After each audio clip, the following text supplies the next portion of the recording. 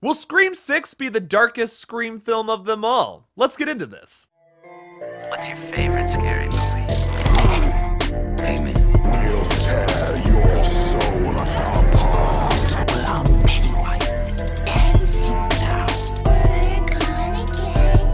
Oh, blood on the beast! God, don't do that. But sometimes, death is better.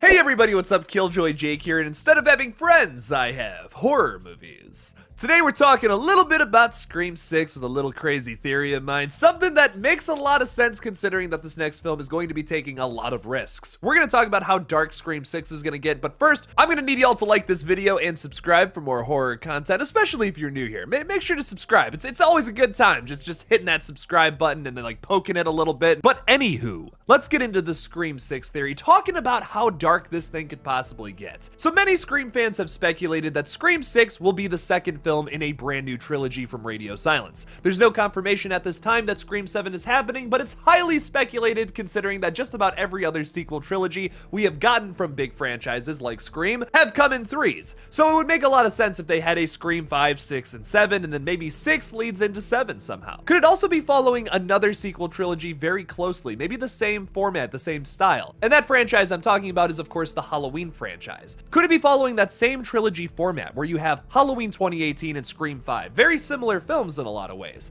You have our main characters triumph over evil and like they basically have this massive win. Laurie Strode at the end of that film, of course, overcomes Michael, and basically what you would assume is that Michael burns to death in her basement. But that's not what happens in Halloween Kills, of course, as he emerges from the fire, kills all those firemen, and ultimately, well, kills her daughter, which is super upsetting and messed up. So will Scream 6 follow a similar path? Will it be a much darker movie compared to its predecessor that ultimately had one of the happiest endings, maybe of the entire franchise, because of how unsuccessful our Ghostface killers were this time around?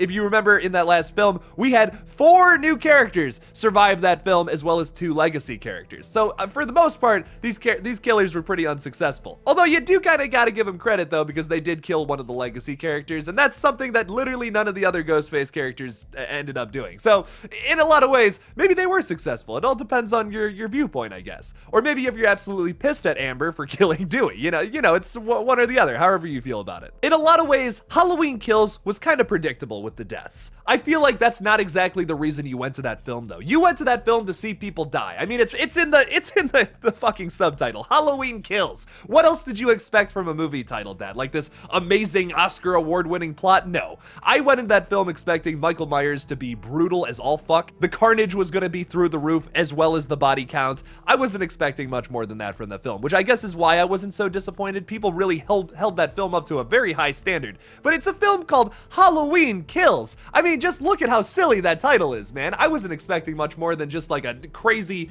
slasher movie with a lot of kills. That's basically what it is to a lot of people. I think the plotline is pretty clunky and pretty silly at times. It doesn't make a whole lot of sense.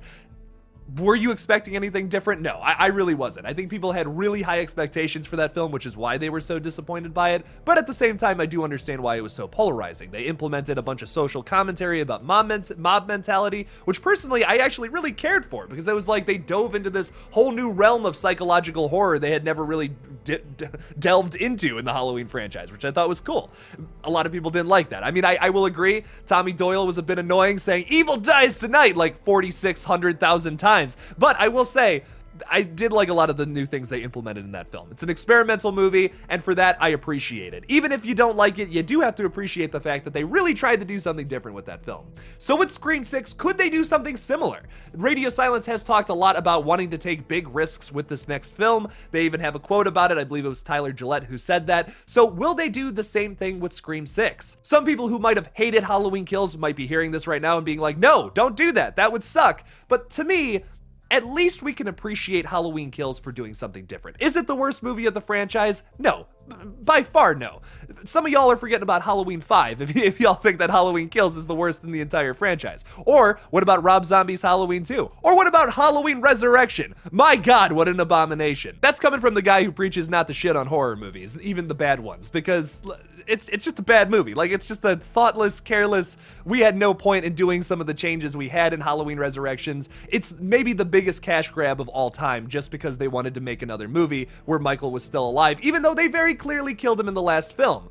I don't think that making a Scream film that risks it all and does something different is that, though. And I also don't think Halloween Kills was a cash grab either. They had a point with their commentary. They had a point to implement certain and different things into the Halloween franchise to keep it fresh, because if they would have just made another movie that was exactly like the 1978 movie, that would have been kind of boring. I don't want the same old in a sequel, especially not when we're down into like the 12th, 13th sequel of a film. And I kind of feel the same way about the 6th movie in a franchise as well. With Scream, I want them to implement a bunch of different things with this next movie, because otherwise it's just gonna feel like the same old like what we've gotten in the past. I want something brand new. I want something I've never seen before. Even if it's not as good as some of the predecessors, I'd still be able to appreciate Scream 6 for just being something different. It would stand out to fans no matter what it was. The recipe for disaster with Scream 6 is trying to do something that is exactly like Scream 2, something a lot of fans are worried about right now, and I hope that's not the case. So my pitch as to what they could do to do something different, do something that's just devastating and so dark and would really throw fans off guard, I think. In the trailer for Scream 5, we see Sam stabbing Richie, which we find out after watching the movie that Richie was one of the killers, and it was like, oh, okay, that wasn't that big of a shock, kind of obvious to make the boyfriend character a killer, but hey, I'm not complaining, because we got to see Jack Quaid do a third act Ghostface speech, which is fucking awesome. But I think they probably should have taken that scene out of the trailer, because it led to a lot of theories that ultimately led to the speculation of Richie being one of the killers. But something they could do to throw off their audience is to break the formula in a way that has never been done before by gaslighting a character into killing somebody else, thinking they're Ghostface, but it's not. Now, I talked about how maybe Sam's gaslit into killing her boyfriend and Richie wasn't actually the killer all along. And when we got that scene in Scream 5 where Dewey was going on about, oh, the love interest is always the killer, I'm like, that's it, that's what's gonna happen.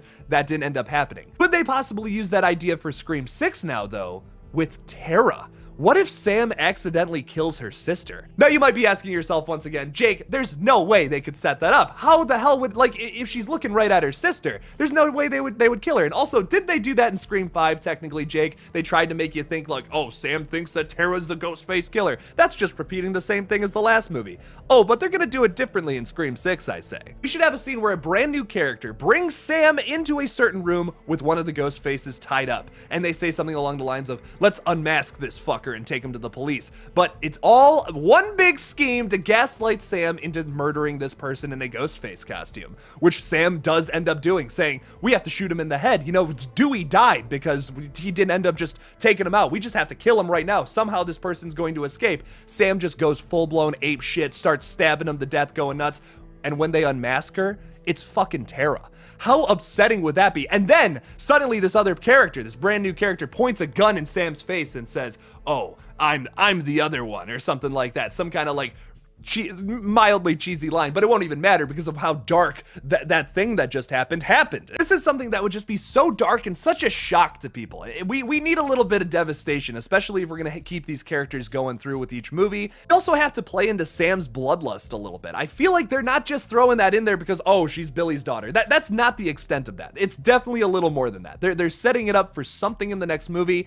Is it just that Sam's always gonna be the one to take down the Ghostface killer? No, I say I want to see her make a mistake like that. I want to see our characters make some kind of fucked up mistake like this on accident, where they accidentally kill one of their own like people who's totally innocent. Think about that scene in The Descent where you have this one character just absolutely going ape shit on all of like the monsters in the cave, and then she turns around and accidentally stabs her friend in the neck. Think about how devastating that scene was and how powerful it was. It's scenes like that stick with me with horror movies, opposed to like happy endings, because that's not as terrifying as something like this. That's my argument. I would love to see Scream go down a path like this because they've really never done it before. Everything is always wrapped up all neat and everything, and like most of their friends survive. It's always a good time. Let's change it up a little bit for this sequel. Why not? Let's just experiment a little bit and see if it works. If it doesn't work with people, it doesn't work. But at least we can appreciate Scream 6 for being ambitious, trying to keep the franchise alive, and doing something different. So what do you guys think about this theory? Obviously, a lot of you want to keep Tara alive, so I can see, I'm already imagining the plethora of comments I'm going to get about,